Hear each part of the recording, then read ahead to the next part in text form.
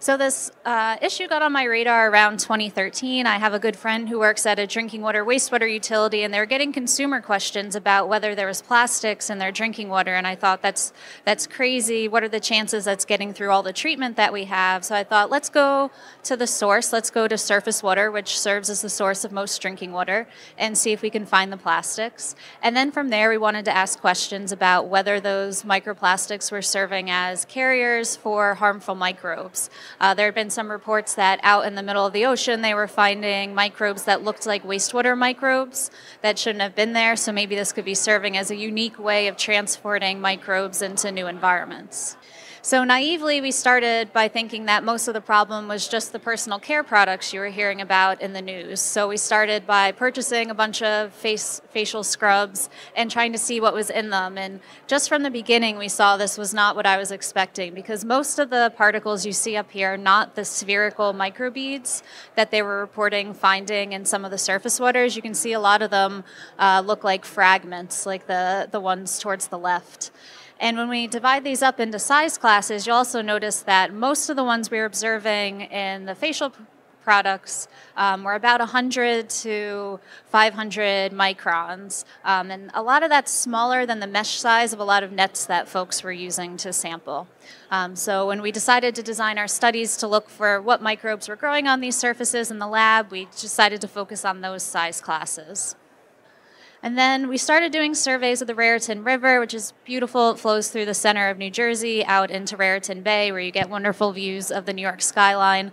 And here are some examples of the particles that we were seeing in the water that when we do FTIR chemical analysis were indeed plastics. So you can see that there's a range of morphologies, shapes here. Very few that we ever observed were those perfectly spherical microbeads.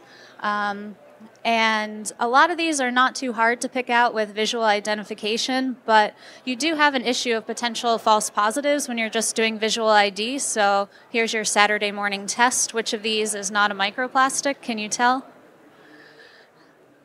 The one on the lower right-hand corner here is actually a fragment of wool fiber that we observed there. If we go out to Raritan Bay and we trawl nets, the concentration of plastics is much higher than when we were in the freshwater in the river.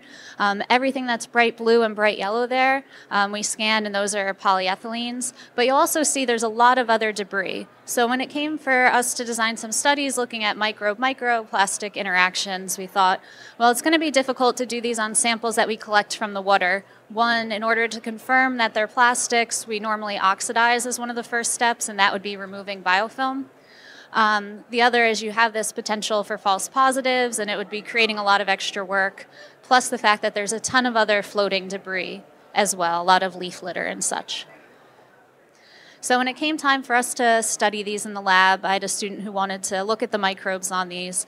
We decided to create microcosms in the lab with plastics we extracted from personal care products, some that we purchased from lab supply companies, and we'll always also use some control substances. So in this case, we used glass microbeads so that they're the same size but not plastic. And more recently, we've been using wood chips as well. I think it's important to have some material controls in here. And for some of the data I'll show you today, it's exactly from these particles. So some polyethylene that we extracted from personal care products, some polystyrene spheres, and glass microbeads. And we incubate these in different water sources. So we use wastewater. One of our reasons there is that there's a lot of combined sewers in the region that I live in. If you don't know what a combined sewer is, it takes rainwater and what you flush down the toilet, it goes to the same pipe. When it's not raining, it works fine. It goes to the wastewater treatment plant. When it is raining, they'll overflow untreated. So we figured this is sort of the worst case scenario you can simulate, putting some plastics in untreated wastewater and seeing what that looks like. And we also incubated them in Raritan River water as well, because we were observing a lot of plastics that were not necessarily coming from the wastewater treatment plants in the surface water. And then we'll separate the particles from the filtrate so we can compare those communities So some of the tools that we've been using to study these microbes are normal cultivation techniques. Drinking water, wastewater engineers are always interested in the fecal microbes. So if we try to incubate these microparticles in wastewater, river water, you can see that fecal microbes are growing on the microplastic surface. But as you might imagine, they're also growing on other surfaces for materials. So wood chips, if we put them in there, you'd have comparable levels of fecal bacteria. We've also done some quantitative PCR looking for some more specific markers of potentially harmful microbes. So you can see that, yes, you get bacteria that carry antibiotic resistance genes growing on the microplastics, but it's not necessarily in higher concentration than other microparticles, as well as human fecal indicator organisms. And if you compare it to the filtrate, you would get different microbial communities. So we've also done some sequencing, results shown in the lower right here. As you'd expect, wastewater looks different from Raritan River water, despite whatever your opinion is of New Jersey's water quality. The filtrate looks different from the biofilm, which you might expect anyway. There's different microbes that like to grow attached as opposed to planktonic. But when we look at the microbial community structures, the main thing that separated the biofilm communities out what seemed to be the surface morphology of the particle rather than the material it was made of. So if we had glass spheres or polystyrene spheres, the communities would cluster together in some cases, as opposed to our polyethylene, which had rougher surfaces. So from that bench scale study, we could conclude that, as you'd expect, the water quality influenced the biofilm community that we saw. The microparticle type mattered, but in our opinion, it seemed to be perhaps more due to the morphology rather than the material that it was made out of. And for the particle sizes that we looked at, from 100 to 500 microns, it didn't significantly affect the community.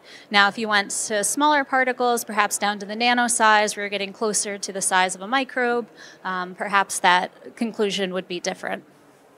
So if you're interested in this work, the biofilm wastewater Raritan River study is out, and we've also given a lot of thought to the chemistry and the source tracking for microplastic particles, so you can read our work on that as well. The work is fun and interesting. Picking out the particles and scanning them is always fun to see what they turn out to be, but it is tedious work, so I should thank all the students that did all of the hard work for doing this. In particular, Kathleen Parrish did most of the work that you saw today. Thank you for joining me this morning.